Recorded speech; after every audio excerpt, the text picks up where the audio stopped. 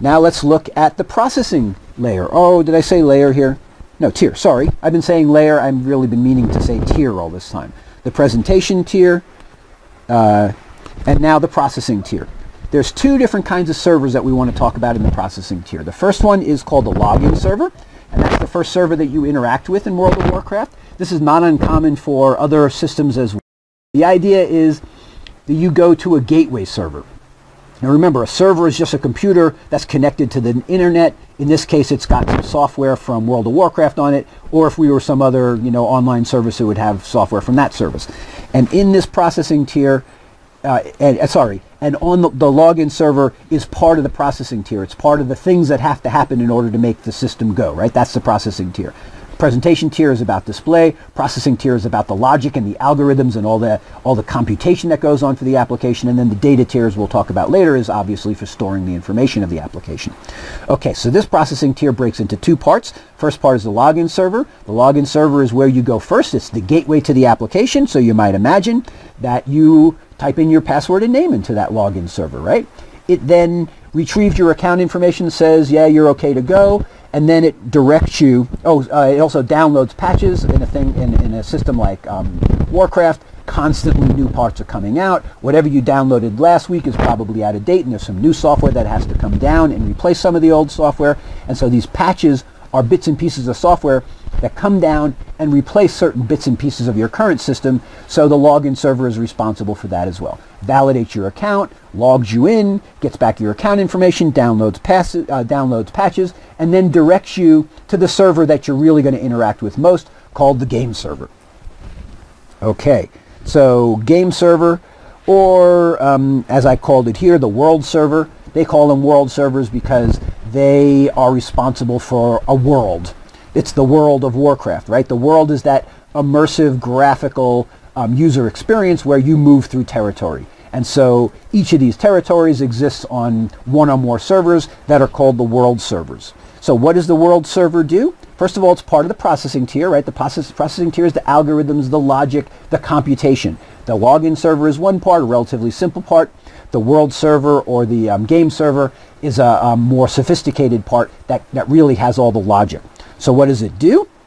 It manages your world. It manages you in interaction with all the other characters that happen to be in your portion of the world at this moment. It allows you, it kind of, you might say it carries the rules of the game. So what happens when you attack a monster? What happens when you pick up an item off the ground? What happens when you trade with somebody else? What happens when the monster dies and you loot the monster? You get back all of these goodies from the monster's death. All of those things are managed on the server. So one thing you can imagine is that it's not very good. They wouldn't want to put all those rules on your local hard drive, because if they could, then for one thing they have to keep updating them, but for another thing, the people who play World of Warcraft are no dummies. They'd go in and they would hack the software on their computer and they would change the rules so that they get all the benefits, right? And they don't have to do anything and they can fly around killing anybody they want because they have the rules right there on their computer and they can figure out a way of circumventing those rules. So the rules never make it down to your computer, so you can't mess with them. The rules stay on the server. And they're the logic of the interaction. We'll talk tons and tons and tons as we go on about that logic of interaction or those algorithms. But for now, understand that that's where they live. They live on the world server. They do maintenance things like check if you're still online, did your connection go down, they help you communicate with other users. They do all of these things to manage your experience. They also, the game servers, also control all of the objects and creatures that are not being controlled by people. So the world of Warcraft, that world, is populated by people who are in control of avatars, you might call them, or characters, and also characters or avatars or images or animations, whatever you want to call them, that are not controlled by players, and they come in two varieties. The helpful kind, which are called non-player controlled characters, and the bad guys, right? The creeps, they call them in other games, and those are called in World of Warcraft terminology mobs, mobile bad guys. I'm not exactly sure mobile what's, but they're mobile bad guys, and they're controlled by these game servers that tell them what to do, that tell them how they interact. Okay, so the game server itself also has some storage. It has what might be called a RAM cache. RAM is random access memory, If you may not be familiar with this, I don't want to dwell on it, but you have a hard drive, right? Your hard drive is persistent long-term memory on your computer, and RAM, random access memory, is what's going on right now.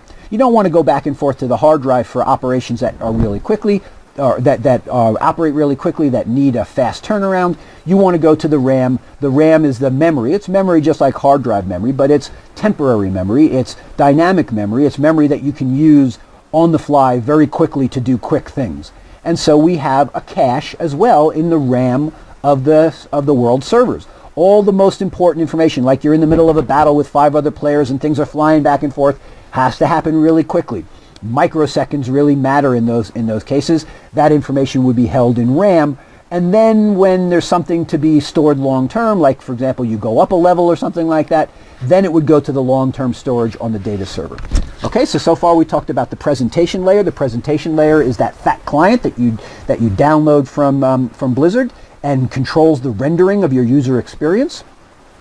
There's the processing tier that has login servers that are your gateway, and world or game servers that control the flow of the game and communicate back to your fat client to tell you what's going on, and also have the rules of the game and also control all of the characters that are not personally controlled.